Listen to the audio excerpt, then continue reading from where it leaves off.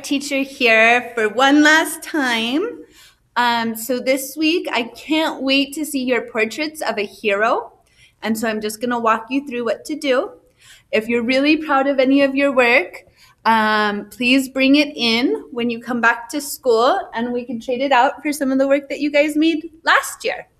Okay, I can't wait to see you all, and I can't wait to see your artwork. Today, you are going to be drawing one of your heroes. So first, you need to choose a personal hero to draw. You're going to need a photo of your hero because you want your drawing to look as much like them as possible. It's okay to draw a realistic drawing or a cartoon-styled drawing, but you still want the photo so that you can focus on the unique details of that person. Use the videos that I have included to give you ideas of how to best draw eyes and mouth and the hair, okay, in the style that you want. So here are a few local heroes. I took this from our Rio Rico firefighter website. And then, of course, there's police officer Jesus Cordova or many other officers here in Santa Cruz County. I picked a few of the doctors from the Mariposa Clinic, but you could choose your doctor or a doctor that you know. And then I also wanted to include some of the staff and teachers here at San Cayetano Elementary. So you could choose somebody from our school as your hero.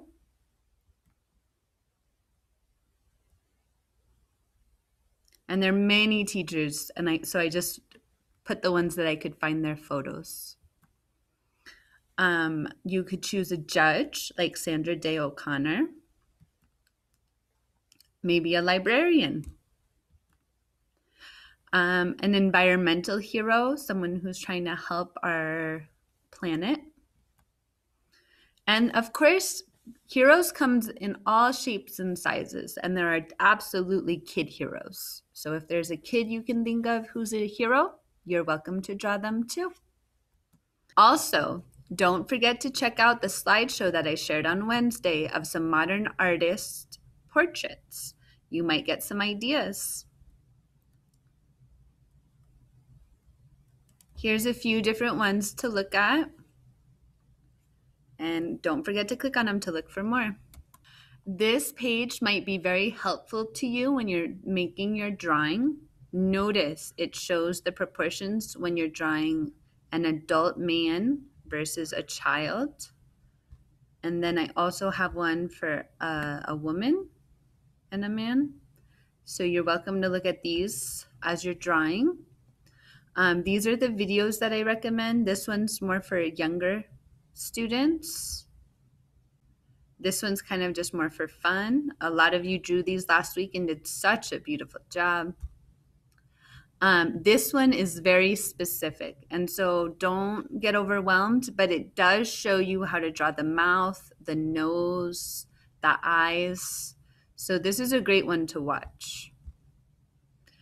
This one's a little harder, but it does show you how to draw a child's face. This one's kind of fun. I did see a lot of you drew cartoon eyes, so great job. And then this one's probably the most challenging, but if you can really force yourself to go through all the steps, you're going to end up with a beautiful eye. Okay, I can't wait to see how you make your art. Bye. I'll see you soon. Bye.